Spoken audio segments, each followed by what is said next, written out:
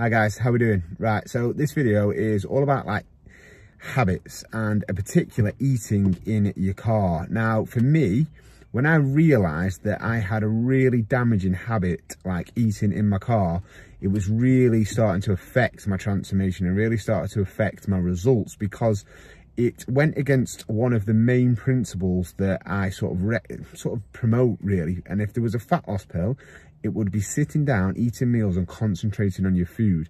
Now, I used to say that, like, because I do quite a lot of driving up and down, trying to see my daughter, up and down seeing my daughter, trying to get from one gym to the next, it was something that was like, I justified that because I was doing that regularly, it was okay. And it was like, it went against everything that I knew was right for fat loss.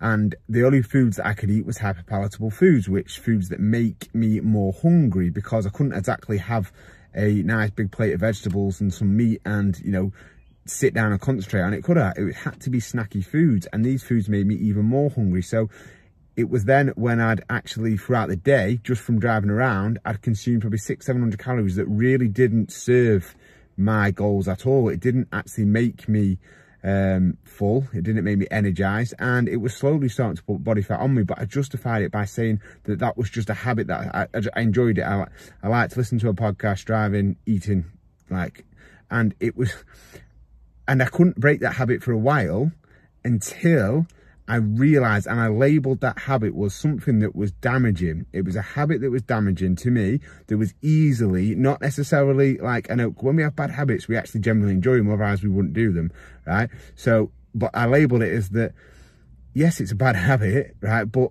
like, it doesn't really serve me in any way, and it's not really that enjoyable. It's not like a takeaway on a Friday night or a few beers, like, or anything like that. It's just a habit that was easily breakable. So all I had to do was label the fact that it was really, and I was really aware of how damaging it actually was. I related it to the fact that it wasn't in line with my beliefs. My beliefs are that if there was a fat loss pill, sit down and eat meals and avoid like foods that make you want to eat and eat and eat and eat.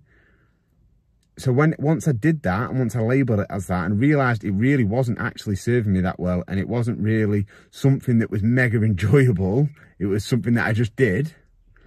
That was when I was able to stop the bad habit. So what habit can you actually think that not necessarily serves you, like, and not necessarily, but at the same time, is it really that enjoyable? And once you label it as that, then you can start to move forward.